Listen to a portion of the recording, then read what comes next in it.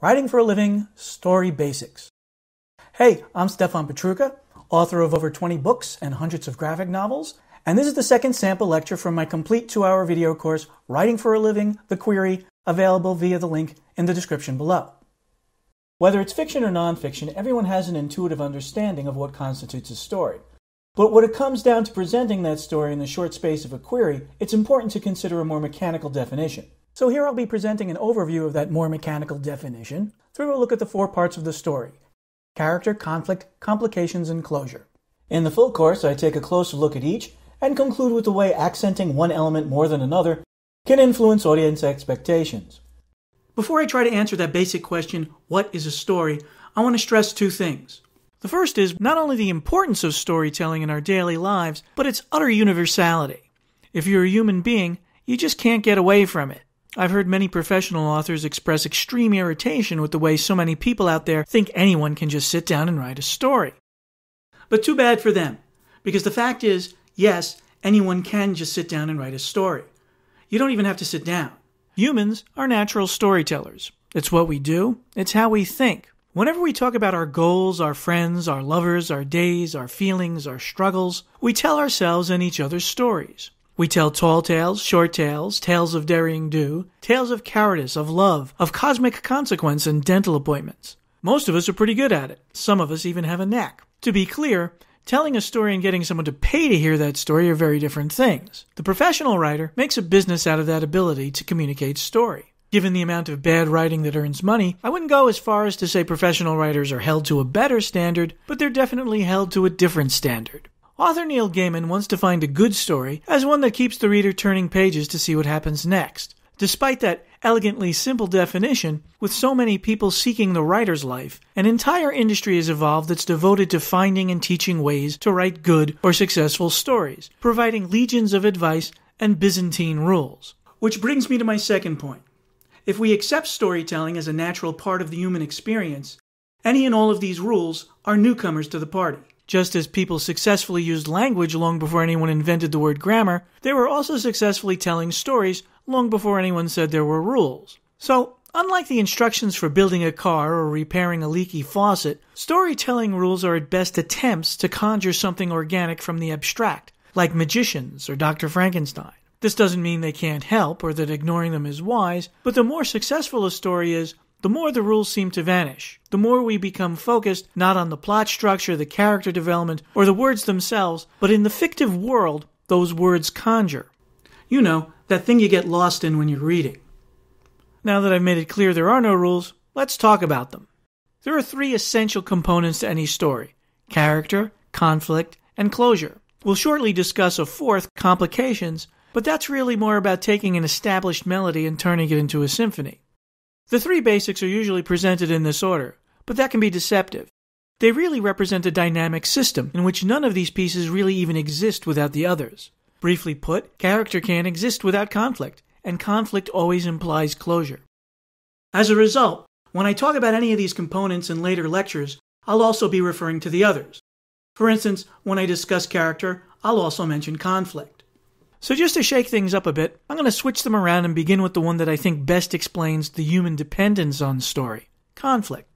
Human beings naturally desire equilibrium, a lack of tension. When we encounter any sort of conflict, part of us wants to see it resolved. The word implies a fight, but it's much more than that.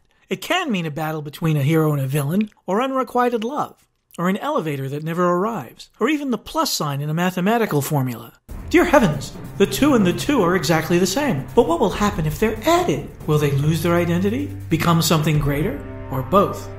Ultimately, it's really closer to a battery that propels story events. Conflict can come from anywhere, but the first and easiest way we divvy up reality is into the internal and the external, the me and the not me. Likewise, conflict can be external. If I don't get money, I'll lose my house. Internal. I hate money, but I was taught to love it. Or a mix. I hate money, but if I don't get some, I'll lose my house. If conflict is an imbalance, the better the conflict, the more we want to see that balance restored. A great conflict makes us ache to see that balance restored. The second element is character. As I said, none of these elements exist without each other, but clearly conflict can't exist in and of itself. It requires objects in order to manifest. In a story, we call these objects, whatever they are, animal, vegetable, mineral, or idea, characters. Aside from being the vessel that contains the conflict, characters are also touch points for reader involvement. Good characters keep us involved. Great characters keep us riveted. Some editors, writers, and readers believe that a sympathetic character is necessary for that involvement. While that's a valid, reliable way to go, the relationship can be much more complicated. We may root for a sympathetic character to succeed, or we may enjoy seeing an unsympathetic character fail. It's also possible not to root for anyone, to simply want to see how balance is restored. More on that later. The final basic piece of a story is closure. Just as conflict can't exist without character, conflict also by its nature implies its own resolution. In other words, the nature of the conflict limits the ways in which it can be resolved. If the conflict is unrequited love, the closure isn't going to be someone winning a lottery. This is not to say that a character can't win a lottery during the course of a love story, but the closure to that conflict occurs when the character learns whether their love will be returned or not. More than that, there are really only three basic possibilities for closure. Positive, evil is defeated. Negative, everyone dies. Or neutral, the conflict cannot be resolved. Good closure ties up the story in a satisfying way. Great closure ties up the story in a memorable way. So now that we've defined the three basic story components, let's use them in a simple story. Joe has to get a payment to the bank to keep his house. And he does. The end. The character is Joe, the conflict is his need to get the payment to the bank, and the closure is the fact that he succeeds. Again, though we talk about these components as if they're separate things, they're not. Joe's conflict, his need to get that payment to the bank, is part of his character. If it wasn't, if he didn't care about getting the payment in, there wouldn't be a conflict.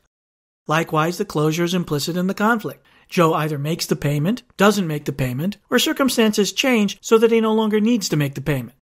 Is that it for the basics? Yes and no. 1,000 years ago, I attended a presentation in which I first heard of the fourth, heightening the tension. Sticking with alliteration, I'm calling it complications. The reason I say yes and no is because complications are really just additional conflicts that delay the final closure. Properly used, complications can change the story from a simple two-step dance to an intricate ballet.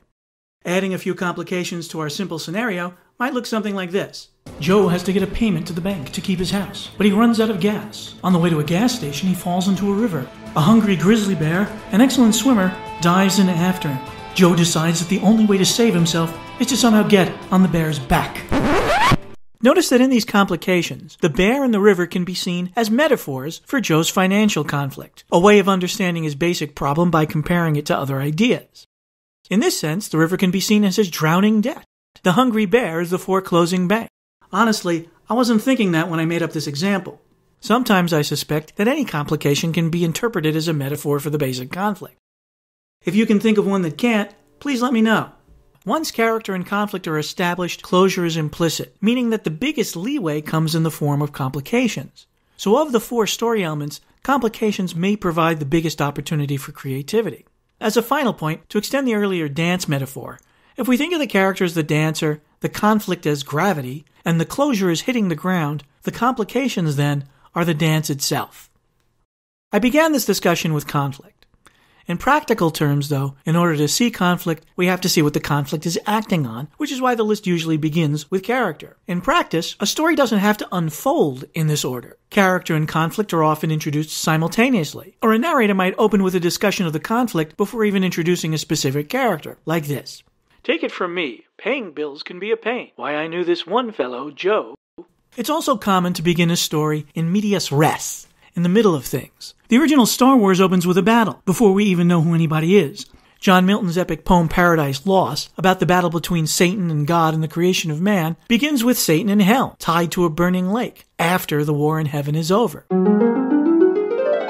Milton, a master of storytelling and juggling complication, later gives us that war as a flashback.